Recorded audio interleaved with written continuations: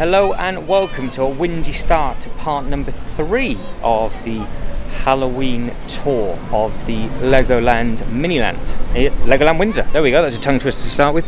So we are part number 3. If you haven't watched the other 2 parts, I will tell you what we are doing. They have a Halloween season at Legoland Windsor. You can tell that I'm trying to think of different ways to start each part. I'm filming these literally back to back. And they have added in all sorts of creatures. So there are multiple playlists available, one for Billund, one for Windsor, and then there's a dual one where they alternate back to back. Now we just spent ages in part number 2 looking for stuff, and we are less than 48 seconds into part number 3, and I can already spot 3 of them. So if you are doing a running tally in part number 1 and 2, please let me know.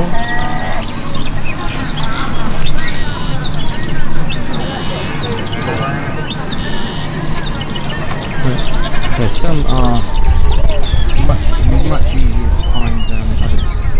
So we have got a nice little loop down here. So hopefully there's actually quite a bit to look for in here because it's a smaller land. So I'll give you a pan around and let you soak it in, let you soak in the animatronics and things as well. But like I said in all the previous parts, if you want a full in-depth tour, there is a Miniland playlist available where you can see in full depth detail all of the Miniland, whereas this one we are solely looking for either anything that's new that they've added in the last couple of months since I've been here, which I will probably miss, so you've got to try and let me know in the comments below so you can start screaming at your screens and stuff if I just walk past something and don't zoom in on it because I've not spotted it, or anything like was at that train station. So as we are on part number 3, and you might have seen some of the other parts in Billund already, how does the Zombie Fest compare with regards to how easy is it to find things? Have they added in enough? Is it too difficult? Is it good fun? Have they added in too much? What do we think? They have some building work going on here. That's always exciting to me. Always intrigued to know what they are doing.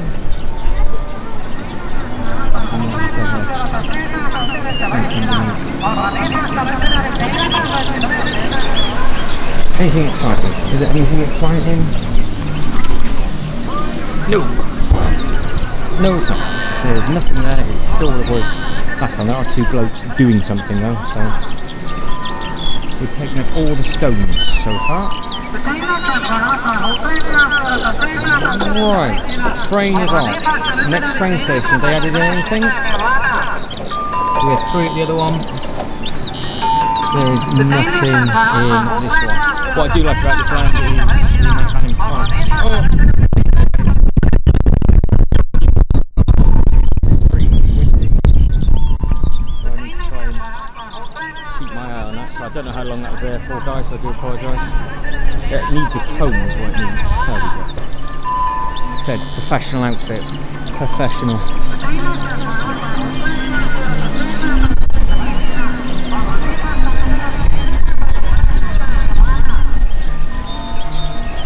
Right, I am looking as hard as possible. This is much harder. And there's a pumpkin patch that we've got to find as well. That will really bug me if we walk all the way around and can't find the pumpkin patch, which means I'm then going to run around and try and find it and then just add it in and pretend that I knew it was there all along. Because in part number 2 there was nothing in the NASA space bit, so it makes me think potentially, because we couldn't see any zombies or anything like that, that potentially the pumpkin patch will be there. But it was a lot easier in Billund where they had all the graveyards at the front. But they haven't added in as much. But like I said in one of the first parts, Billund is not open for Christmas, so I think they went absolutely flat out for their Halloween. But they were only open for, well, their Halloween's really short because I think it was less than 28 days. was less than 28 days, so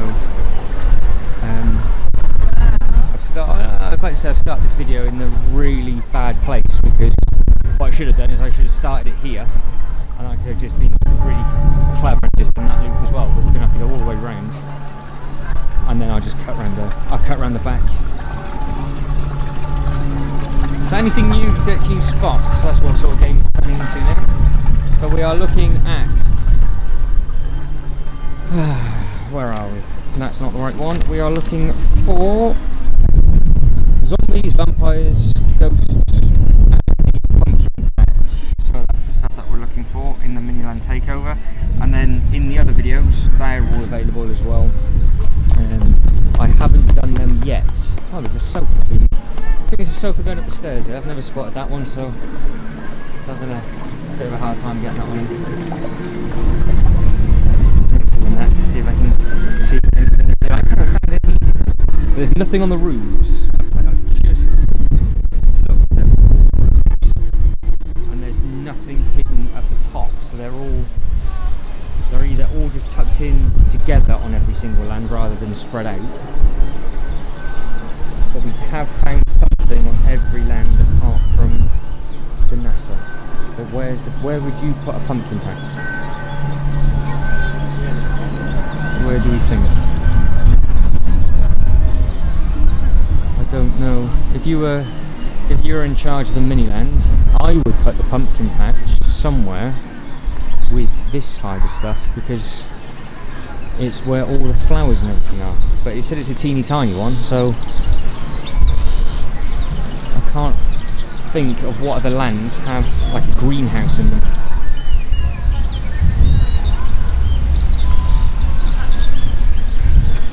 Now we're by the church. There's no anything extra added into there, so that is all as was and is. No, so we're back to the train. Can't see anything. Having a bit of a nightmare. Well, we found everything so far, but it's bugging me a little bit that I can't tell where that pumpkin patch is going to be. I'm sure we'll get it and we'll find it and it'll be okay. I'm still using the new microphone. I'm using this new microphone for all of the Halloween stuff in Windsor, but I didn't have it on at the one in Billund. This is a little bit bigger and whatever else. So, but now I've figured out how I can store it easy enough. It might be used a lot more for the tour stuff, and then for the rides and go to the lands individually, I'll go back to the other one. But let me know what you guys think. Right, eyeballs peeled. I can see sheep. I can see some cows. Does that count? Sheep and cows.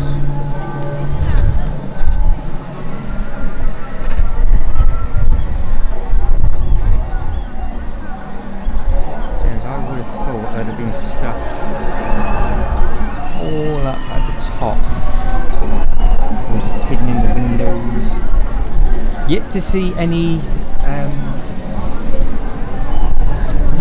actual Lego scale ghosts. So they've got to be somewhere. Are they going to be with the pumpkin patch? We might have a bit of an issue here, because if you look at the one on the left and the one on the right, it hasn't been fantastic weather wind-wise, and we're going to get things blown over, so hopefully that doesn't cause too much damage. Because if that comes off, we'll be over. I'm sure there's some stuff there. I'm sure it's on the list.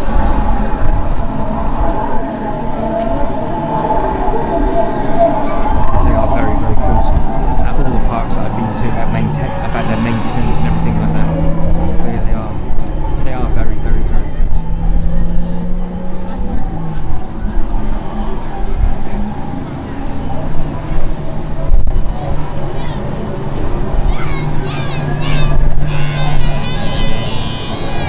Have to find something in this one, so I'm trying to keep a mental tally of what isn't anywhere, actually a wind when we see something. But there has to be something in here because no, they were part of it anyway.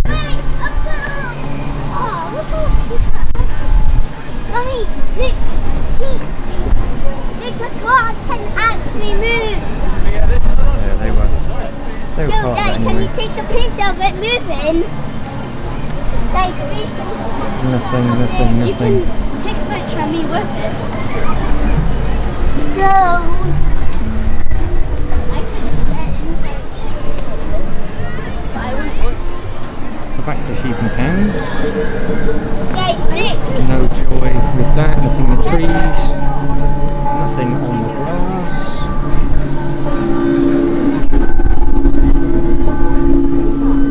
That I've never spotted before. Something new in there. Right, so there's definitely no pumpkin patch in there, and I can't see any monsters or Draculas or anything like that. So there's nothing in this section.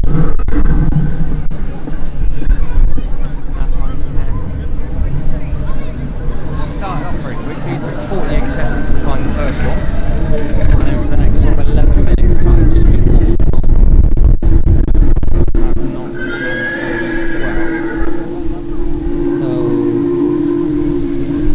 Definitely, I'm going to say this now, there's definitely nothing here. I turn the camera off and be like, found one! No, doing final opportunity, and there is nothing at all. So we'll have a look at a little figure that's fallen over.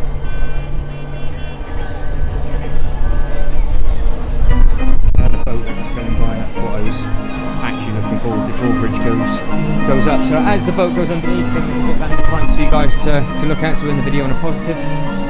I will end part number 3 there, and then we've got the 4th and final part to come, so fingers crossed on part number 4 we can find some good stuff in part number 4. So guys, as always, thank you very much for watching. I hope to catch you in the next one. You guys take care.